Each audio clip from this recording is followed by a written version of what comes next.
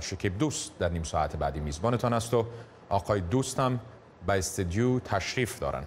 دوست سلام. سلام. حتما پیام تازه بر بیننده ها دارین. بالکل بیا هم سلام تاسو ته درنو لیدونکو ته مونږ په دې خبري ټولګي کې د غزنی پر جګړو او د امریکا د فضایي قواو پر جوړېدو مهم ریپورتونه او مرکې لرو. خو اوس د خبرونو لنډیز.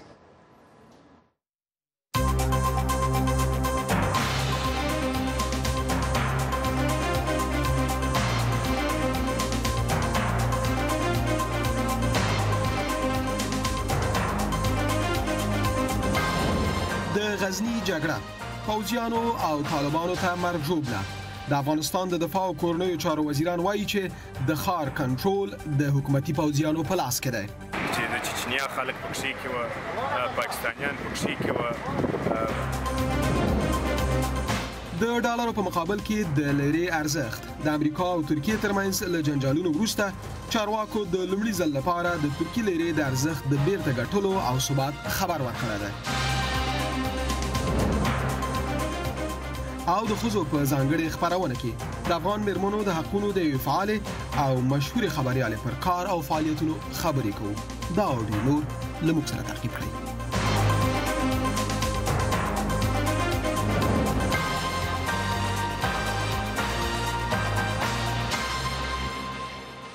له ملتیا څخه مننه. زه احمد شکیب دوست یم.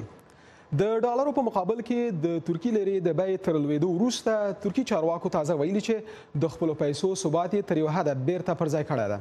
د واشنګټن انقرې د روانو سیاسي او اقتصادي لانجو حال له خپل همکار نسیم ستانزي نه اخلم چې د خبر په مرکزي خونه کې ده. ستانزي صاحب سلام. لیره ولې دومره زیات خپل ارزښت بایلوده ده؟ شکیب صاحب مننه. تاسو یو قدرمنو اورېدونکو ته سلامونه وایم. د ترکي لیره په بې سابقې ډول د ډالر په مقابل کې تېره اونۍ لوېدلې وه. د ډالر په مقابل کې د لیرې بیه په سلو کې 40 کمه شوې وه. خو د ترکیې د مالی وزیر وویل چې مرکزي بانک ډېر جدي اقدامات کړي دي چې لیره باثباته شي او نن وضعیت لږ ښه شوی و. د ترکیې جمهور رئیس رجب طیب اردوغان وایي دا د امریکا او یو شمېر نورو هیوادونو دسیسه ده. خو اردوغان وویل که چیرې دا بهیر ادامه پیدا کړي نو ترکیه به دې ته اړ شي چې په نوو ملګرو پسې لټه وکړي. خو کارپوهان وایي د ترکیې اقتصاد په ناسمه توګه پړسېدلی و. د لیرې د بیې لوېدو د یکشنبې په شپه پر آسیایي او د جنوبي افریقا پر مارکیټونو او د اسهامو پر بازار هم ناوړه اغیزه وکړله. د نور تفصیل لپاره به ورشو راپور ته. د ترکیې مرکزي بانک نن د اګست په 14مه یو څه جدي اقدامات وکړل چې په لیره کې ثبات راولي. خو د ترکیې په لیره کې کمښت د نړۍ په نورو مارکیټونو ناوړه اغیزه کړې ده. د ترکیې له خوا دغه اعلان د مالی وزیر بیرات البیرات وکړ. هغه وویل چارواکي به اقتصادي پلان نن د دوشنبې په سهار عملي کړي. د ترکیې پولي واحد لیره د جمعې په ورځ د ډالر په وړاندې په بې سابقې ډول ارزانه شوې وه. مونږ هڅه کوو چې یورو بدله کړو ځکه چې بیه یې لوړه شوې ده. زما په څیر کسان چې په اروپا کې اوسېږي د هغو لپاره ګټوره ده، خو د ترکیې د اقتصاد لپاره ګټور کار نه دی.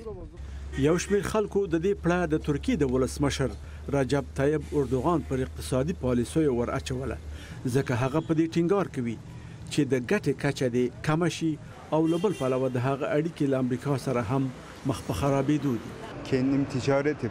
زما په تجارت کې ستونزه ده ځکه زه وارد شوی اموال خرڅوم، نو ځکه به موږ نن قیمتونه تجدید کړو.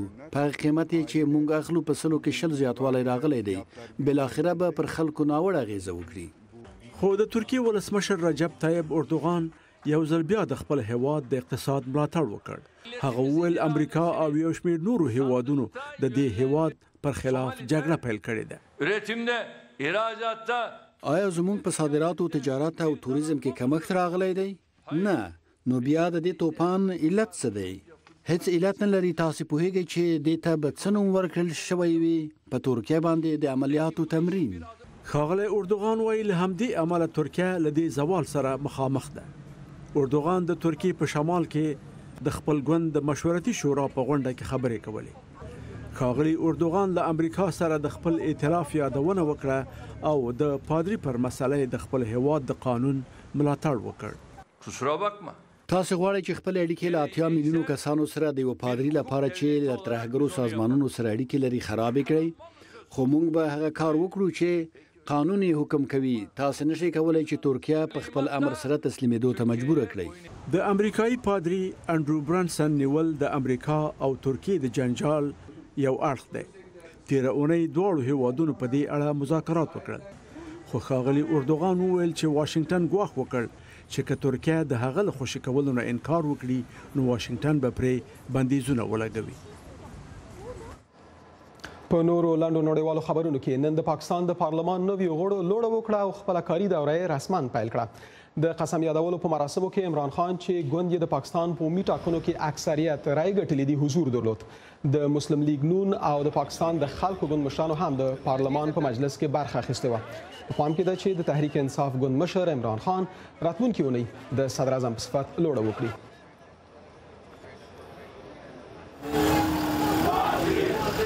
پاکستان پخوانی صدر اعظم نواز شریف نن یو ځل بیا محکمې ته حاضر کړی شو چې د فساد د نویو تورونو سپیناوی وکړي. د شریف یو وکیل رسنیو ته ویلي چې د محاکمې په اجرااتو کې شفافیت نه و.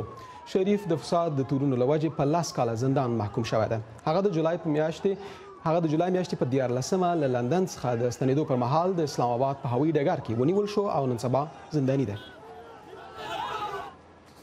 راځو د افغانستان حالاتو ته. د افغانستان حکومت وایي چې د غزني ښار کنټرول د افغان امنیتي قواو په لاس کې دی. د ملي دفاع او کورنیو چارو وزیرانو کابل کې خبریالانو ته ویلي چې غزني ته په 2 مرحلو کې زر اضافي پوځیان لیږلي دي. چارواکي وایي چې په راتلونکو 24 ساعتونو کې به د ولایت په اوضاعو کې لوی بدلون راشي. نور جزئیات د رحیم ګل څاروان په ریپورت کې. دفاع او کورنیو چارو وزیرانو خبريالانو ته د غزنی په وضعیت نن خبرې وکړې. دفاع او کورنیو چارو وزیران وایي چې زر تازه دمي سرتیري غزنی ته د لوی درستیز په مشرۍ د هوایي ځواکونو په ملاتړ لیږل شوي دي او د طالبانو په شا تنبولو عملیاتونه پیل دي. د کورنیو چارو وزیر وویل چې تازه دمو ځواکونو پرمختګ کړی دی. عملیاتونه پیل شوي، لومړی حوزه اوس تصفیه شوې، مابس مکملاً په خپل اختیار کې دي. د بالاحصار مسیر چې یو لړ ستونزې پکې وي هغه هم د امنیتي ځواکونو په کنټرول کې دي. د امنیه قومندانۍ شاوخوا کې چې ځینو طالبانو جګړه کوله اوس هغه هم د امنیتي ځواکونو په ولکه کې راغلي. د ښار پر 4 خواو تصفوي عملیاتونه روان دي. د ملي دفاع وزیر وویل چې د غزنی په تیر 4 ورځنۍ جګړه کې تر 100 امنیتي او دفاعي ځواکونه وژل شوي او یا پکې یوازې پولیس دي.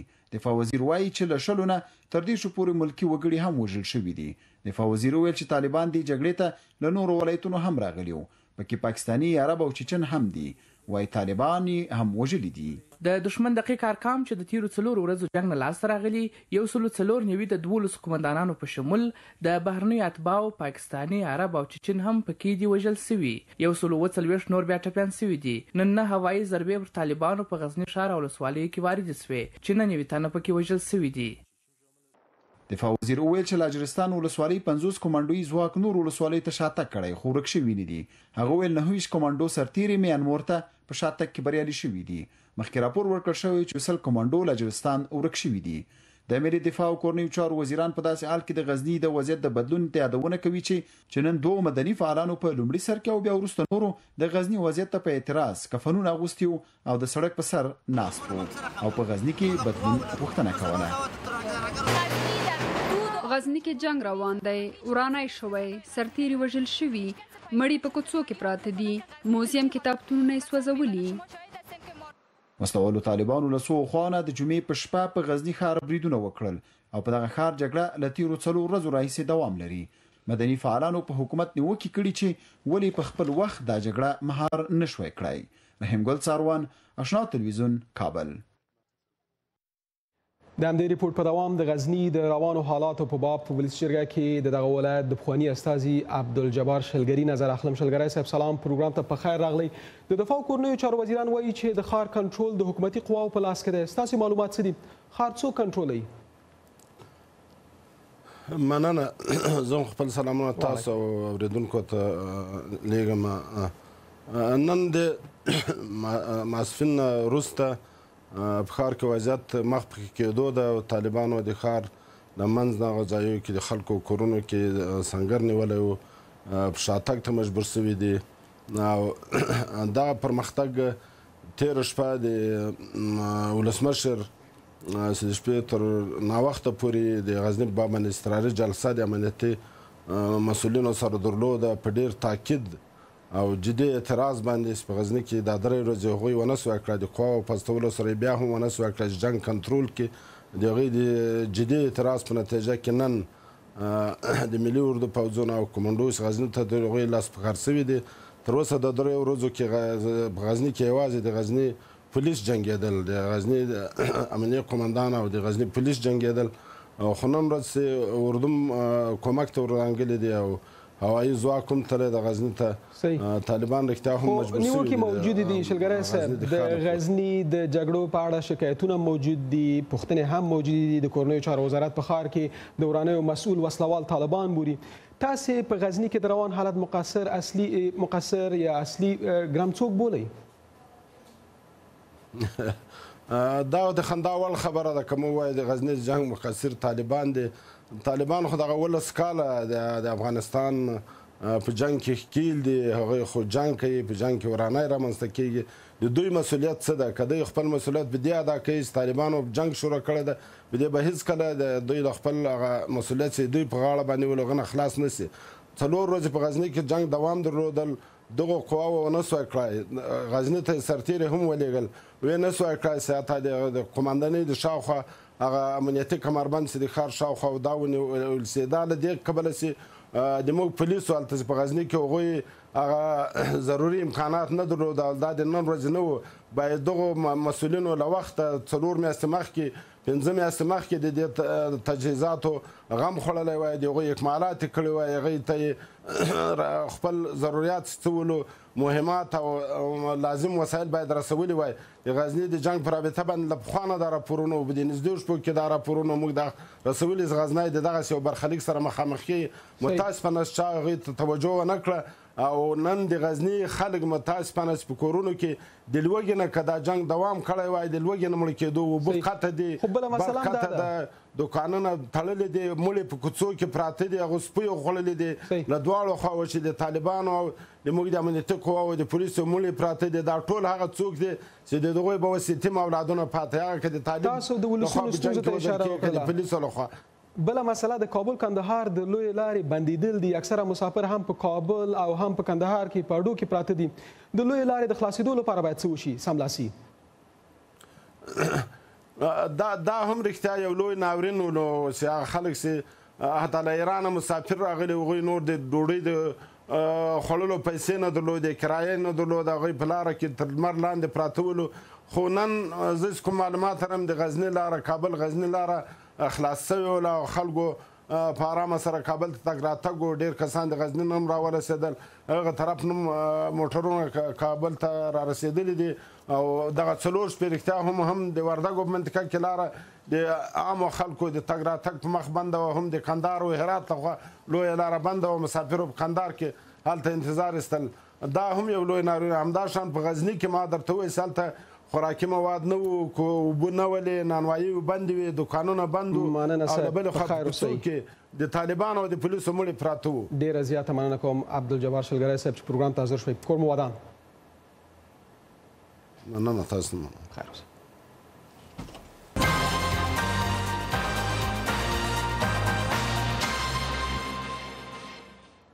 ګرځو د امریکا حالاتو ته په امریکا کې یو شمېر سپین پوستو ملتپالو د سپینې ماڼۍ مخې ته پرون مظاهره وکړه دوی ویل چې د سپین پوستو پرته د بل هر نژاد له حقونو ملاتړ کیږي د دغې مظاهرې نور جزیات له رڼا نورستانۍ څخه اخلم چې دلته په سټوډیو کې راسره ده رڼا جانې تېر کال هم په ورجینیا کې ورته یو لاریون په تشدد واوښت سږ کال وضعیت څنګه و مننه شکیب جانه سږ کال د دې سپین پوستانو په لاریون کې هغومره کسان نه وو شاوخوا 20 کسان د سپینې ماڼۍ مخ ته راټول شو او د هغو کسانو پر ضد شعارونه ورکول چې د دوی په ان اصلي امریکایان نه دي یو کال مخکې د لومړي ځل لپاره د شارټسویل ښار کې دغه مظاهرې په ښه توګه پای ته ونه رسېدلې مظاهره کوونکي په غوسه ول او په دې ترڅ کې یو تن خپل موټر پر یوه ډله چې د فاشیزم پر ضد شعارونه ورکول وروست او یوه فعاله یې ووژله او ګڼ شمېر نور یې ټپیان کړل خو د واشنګټن ډي سي او شارلسویل په ښارونو کې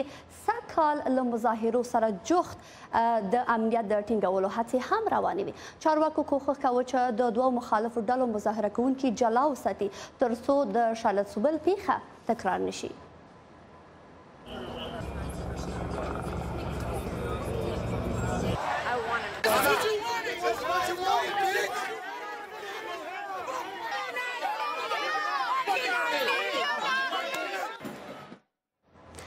خو د سپین پوستانو د غورځنګ د دې څو تنه مظاهره کوونکو په مقابل کې زرګونه تنه د واشنګټن په یوه بله سیمه کې راټول شوي او د دې غورځنګ دریځ یې وغانده. مونږ په سیاسي چاپیریال کې ژوند کوو. تور پوستان خپل مدافع وکیل لري، یهودان خپل مدافع وکیل لري، خو هیڅوک د سپین پوستانو مدافع نه دي او دا وضعیت باید بدل شي. د دې مظاهرو په تړاو د امریکا جمهور رئیس ډونالد ټرمپ هم په خپل ټویټر پاڼه کې ولیکل، زه د نژادي تبعیض ټولې بڼې او تشدد محکوموم. ټول امریکایان دې په سوله کې ژوند وکړي او پکار ده چې موږ د یو ملت په توګه سره متحد وشو. شکیب جانه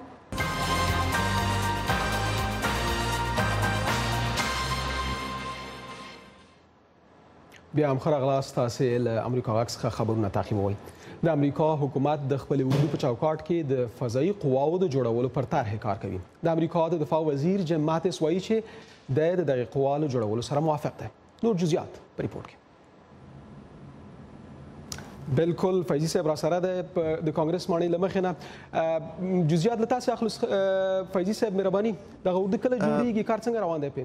شکیب جان لکه څنګه چې تا په خبرو کې ویل د امریکا د اردو لخوا د فضایي هوایي ځواک جوړولو نظریه د فاصلو طی کول یا له یوې نقطې سره بل نقطې ته تلل موضوع یا دغه واټن کمول دي.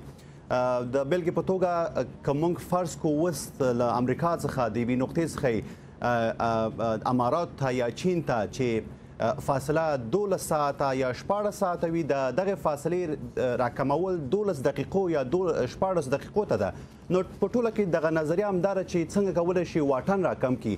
مثلا ویلی شو چې که دغه نظریه عملي شي او عملي جنبه ونیسي نو دغه فضایي بیړۍ یا الوتکه به د دې په ځای چې مستقیما یوه فاصله طی کړي نو دا به د ځمکې د جاذبې نه بار ووځي، مثلا فضا ته به ځي او هلته به هر نقطه چې وغواړي هغې ته په ډېرې اسانۍ او په کم وخت کې به ځان ورسوي او همدغه واټن چې پخوا ډېر وخت ورباندې لګېدو دا به ډېر راکم شي.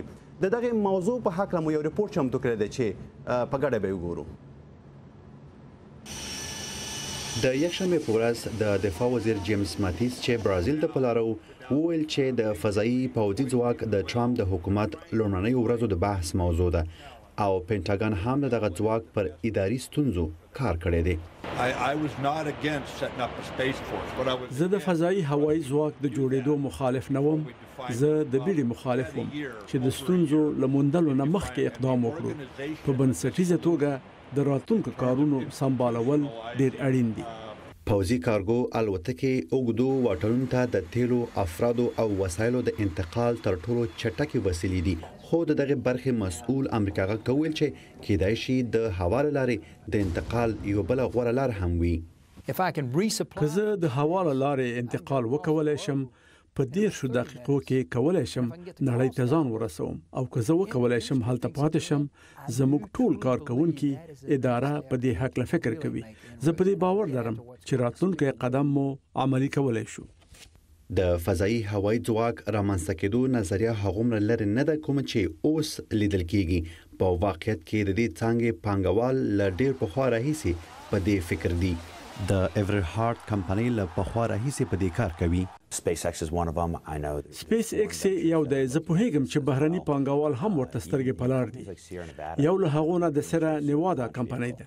هغه غواړي چې د خوب یا ارمان د لاسته راوړنې په نوم یو الوتکه جوړه کړي چې وکولای شي د امریکا حکومت ته ستراتیژیکه ګټه ورسوي. پرمختګونه بې ساري ډېره بیه لري. کارپوهان وایي د فضایي ځواک ضرورت یا ګټه باید د لګښتونو تر کچې زیاته وي. د بیلګې په توګه په لیبیا کې د بنغازي پیښه وګورئ. که چیرې موږ هلته ځانګړي ځواکونه په 45 دقیقو کې ورسولی شوی نو دا پیښه به منځته نه وای راغلی او کېدای شوه پیښه یې بدله کړې وای. هاریسن وایي فضایي هوایي پوځ کېدای شي تر راتلونکو 10 کلونو آماده نشي. خو ایورټ هارت وایي چې د اداري چارواکو ورته ویلي چې ډېر ژر به دا آماده شي. هغوی راته وویل چې کېدای شي دا کار په راتلونکو 2 کلونو کې چمتو شي. کاروان روان شوی دی او موږ غواړو چې د دې کاروان په سر کې ووسو. زه غواړم چې دغه کار په مخ کې ووسم. چارواکي وایي چې د فضایي پوځي ځواک په هکله حکومت ته یو پروپوزل هم لیکلی دی چې په راتلونکي کې د پوځي لیږد رالېږد لپاره وسیله شي. وحید الله فیضي د امریکا غږ آشنا تلویزیون واشنگټن.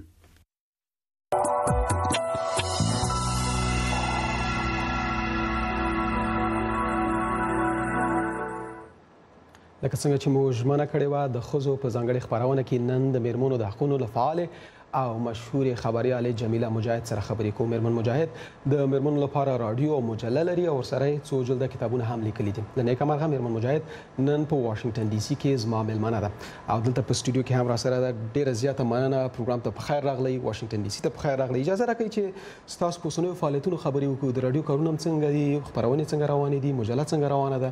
اورېدونکي څه وایي؟ شکیب جان، اول تاسو سلام او ټولو لیدونکو او اوریدونکو ته مننه. زما خو تاسو خبر یاست چې په 2002 کال کې د ملالۍ په نامه یو مجله چاپ کړله چې دا مجله د ښځو هغه ستونزې چې په اجتماع کې وي، په کورنۍ کې وي او دوی ورسره لاس او ګریوان وي او کړېدلې، نو دا مجله ما جوړه کړله. خو په اول قدم کې دا مجله فقط د لیکونو په شکل چاپېدله چې خلکو یا ښځو به خپل د لیکونه راکول او ستونزې به یې راکولې، موږ به چاپولې. زه متوجه شولم چې اکثریته ښځې زده کړې نه لري، نو دوی به د مجله بیا څنګه په دې پوه شي، دا زموږ په هدف به دوی څه پوه شي.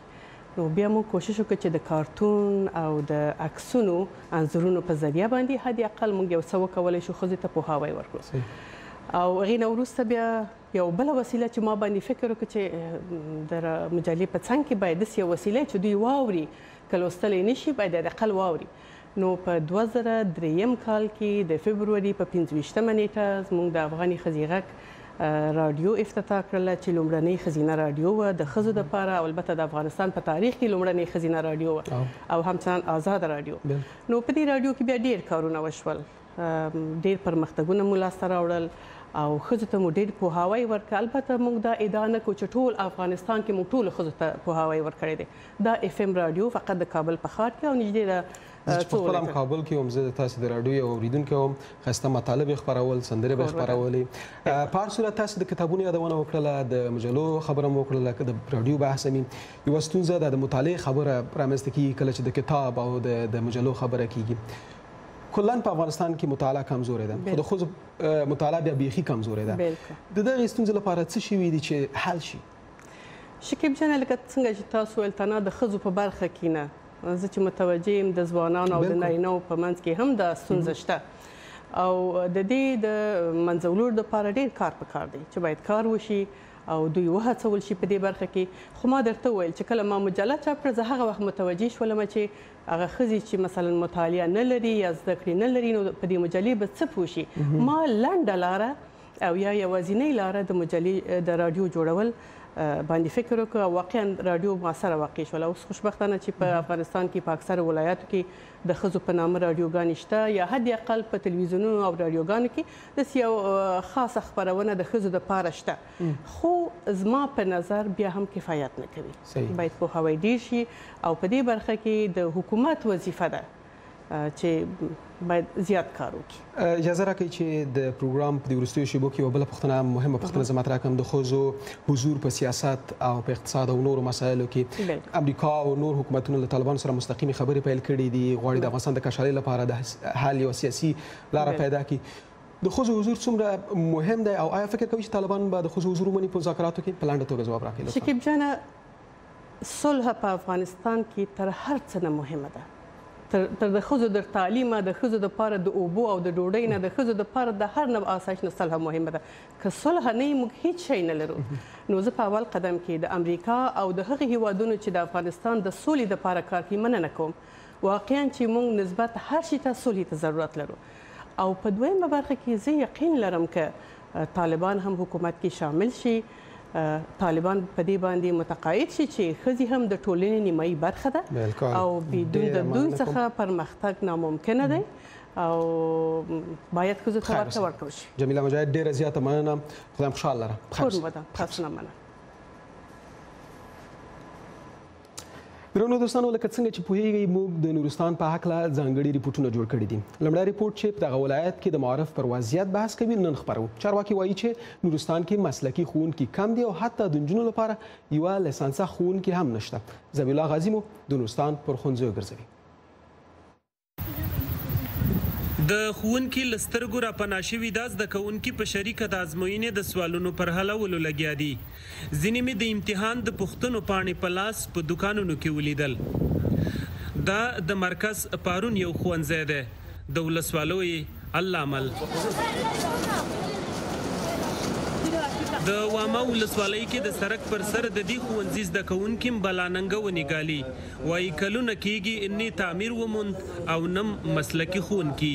د نورستان په ښوونځیو کې لویه ستونزه د تعمیرونو د نشتون مسله ده. دا ښوونځی لا بختور دی چې یو سوالي تعمیر یې موندلی دی. هغه هم یوه خونه په دوو تقسیم کړې، یو ټولګی اپلو او یو دې پلو. دلته بله لویه مسله دا ده چې په ښوونځیو کې مسلکي استادان نشته او شاګردان له دې اړخه ډېر رنځېږي. په ښارونو کې د وګړو او اوسېدونکو زیاتوالی مشکل دا دی چې دلته مسلکي استادان نشته او همدغسې عالمان دي هغې موږ ته ذهني دغه ښیي او مسلکي استادان نشته، نه فیزیک ښیلی شي او نه کیمیا. هسې نیم اورېدلي دي او دغه کتابونه نشته سم، د تعمیر نشته دی. بس یو صنف کې 2 کلاس لګېدلي او سبب د نورستان د پوهنې اداره وایي د دغه ولایت د 214 ښوونځیو یې 250 ودانۍ لري، خو پښتو تعمیرونو کې لسې جوړ 42 بیرته زیانمن شوي او د ټولو ښوونځو په کچه یې له 6 سلنه مسلکي ښوونکي لري. 6% معلمین لرو، هغه هم دارالمعلمین نه فارغ دي. دارالمعلمین هم هغه وخت فارغ دی چې 15 شپږ یا 9 اتیا کې دا خلک فارغ شوي دي او 9 اتیا کې دارالمعلمین کې موږ اکثر استادان حق الزحمه لرل. کله چې یو شاګرد حق الزحمه استاد چې هغه غیر مسلکي دی هغې نه تعلیم کوي، په خپله دا هم غیر مسلک فارغ کېږي. هغه وایي دا څو کاله وړاندې په نورستان کې د 14 ښوونځو د تعمیر په نوم پیسې ایستل شوي، خو د شرکت خاوند تښتېدلی او تر اوسه تریتم دی. د نورستان په واماو کې د دارالعلوم دا نجونې بختورې دي چې په دې عمر هم لا ښوونځي ته ځي. وایي په ښځینه مکاتبو کې ډېر نجونې تر 10 ټولګي نشي رسولی چې عمر یې ډېر شي نو د کاله کېږي. په خپله کاروبار دار څه پټو ته موږ خپله وځو، د پټو کار موږ خپله کوو. که تاسو موږ ته لږ نظر واچوئ نو موږ به د پټو نه منې شو، کجاوي مجاوي به موږ نه وړو، تکالیف نه به موږ بچ شو، تعلیم به په موږ باندې وکړو، موږ به کور کې کینو. زموږ سړي چې کوم دي هغه به بار ته وځي، هغه به لږ ګټه مټه وکړي چې زموږ هلکان تعلیم وکړي، نو هغو به هم په ښو بدو باندې پوه شي، موږ له به هم لږه رڼایي راشي، ځکه چې موږ د ډېر وخت نه په جهالت کې پراته یو.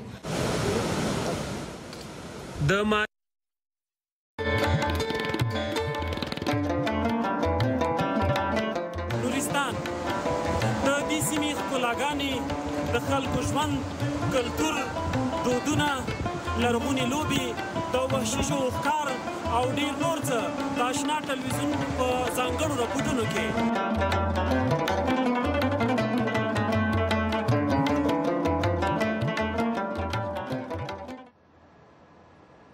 د نورستان نور ریپورټونه په راتلونکو خپرونو کې خپرو. هیله ده چې تعقیب یې کوئ او واورئ. د نن لپاره مو دلته په تلویزیون کې خبرونه همدومره وو. په واشنګټن ډي سي کې زه احمد شکیب دوست او زما همکاران دوست لپاره اجازه غواړم.